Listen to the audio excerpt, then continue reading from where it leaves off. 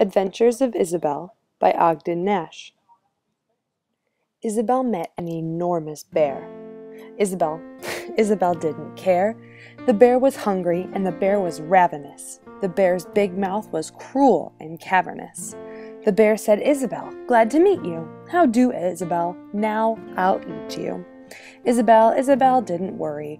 Isabel didn't scream or scurry. She washed her hands and she straightened her hair up. Then Isabel quickly ate the bear up. Once in a night as black as pitch, Isabel met a wicked old witch. And the witch's face was cross and wrinkled. The witch's gums with teeth were sprinkled. "Ho, ho, Isabel," the old witch crowed. "I'll turn you into an ugly toad." Isabel didn't worry.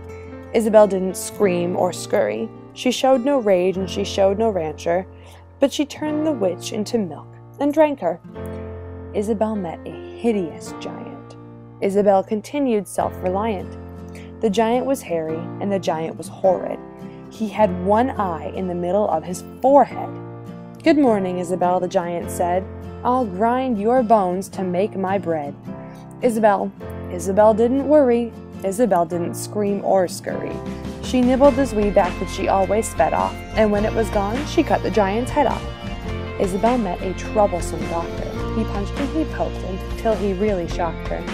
The doctors talked of cough and chills, and the doctor's satchel bulged with pills. The doctor said unto Isabel, "Swallow this, it will make you well."